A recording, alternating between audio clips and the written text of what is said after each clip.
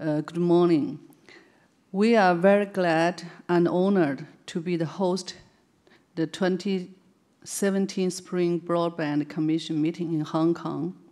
On behalf of Huawei, I would like to express my respect and gratitude to each of you here. As one of the commissioners, I really experienced the great change from the year 2010 until now. It's 7 years.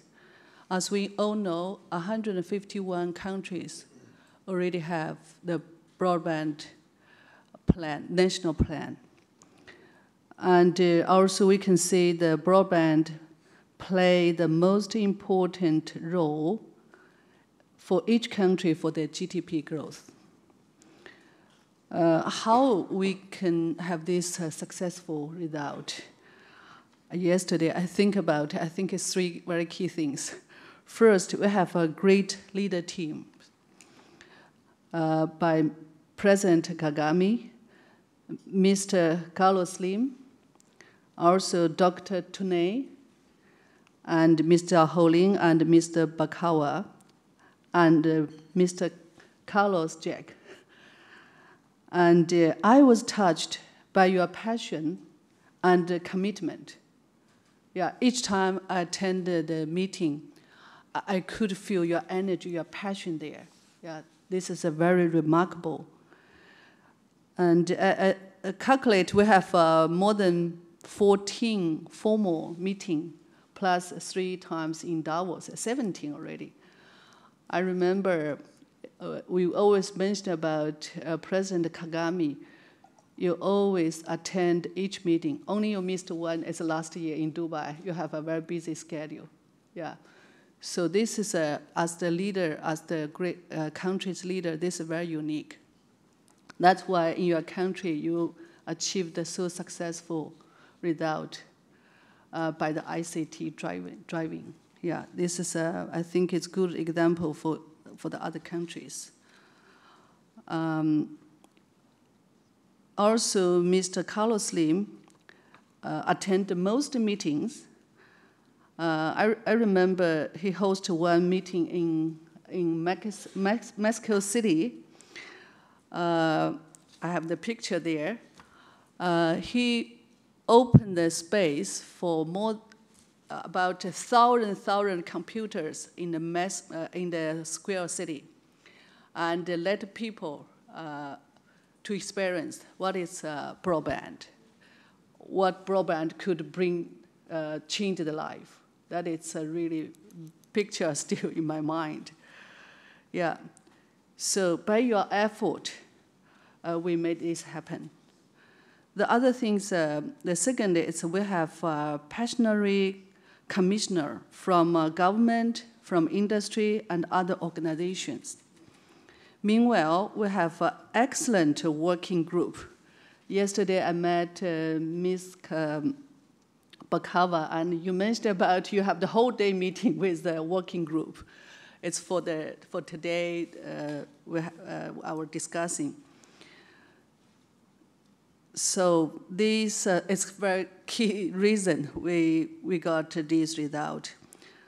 I do believe over the past years, the industry, government, and society have come to experience the value of the Broadband Commission's effort to promote broadband, digitalization, MDG, and SDG too.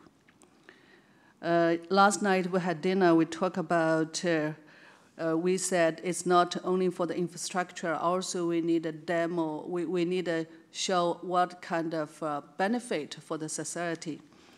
We share a lot of cases for the e-government, education, e-health, e-traffic, and smart cities. I remember in Rwanda, the local carrier Liquid Telecom has investment and achieve great effort. You already have a 10 megabit to the home. This is amazing in Africa. Also in Kenya, one project is called Mombasa. It's mobile money application. I remember it's a 34% of the GDP the number that contribute for the GDP is 34% on this network. Also, they have another case, it's a safe city. Because for the broadband infrastructure, it's quickly the built a safe city. After 1 year, the crime goes down 46%. This case also happened in Saudi for last year. In China, now 80% village already have the fiber. It's fiber to the village. Until the year 2020, it's 98% village has the fiber. After this infrastructure, you can see, I just shared the case with China Mobile, Li Zong, about how successful in Jiangsu province. In this province, it's broadband to each home, including the village. Also, they already experienced about, it's not only in the normal internet, it's already experienced AR and VR. Yeah, so this is very exciting things. Also for Sichuan Telecom, they deliver 4K TV to the village. Now most of the time we still have 2K TV, but in Sichuan province, they already deliver 4K TV to the village. It's 10 million homes already have a 4K TV. So this is also amazing things.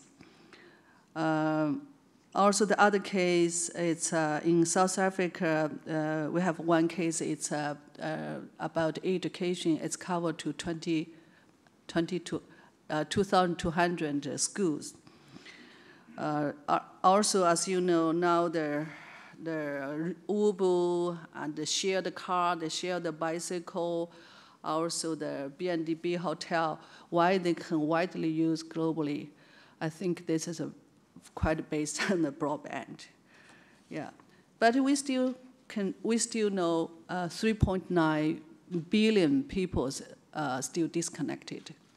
So our company, we pay a lot of attention for the, because for this kind of, for 3.9 billion, this disconnection is most in the developing country, in the poor area.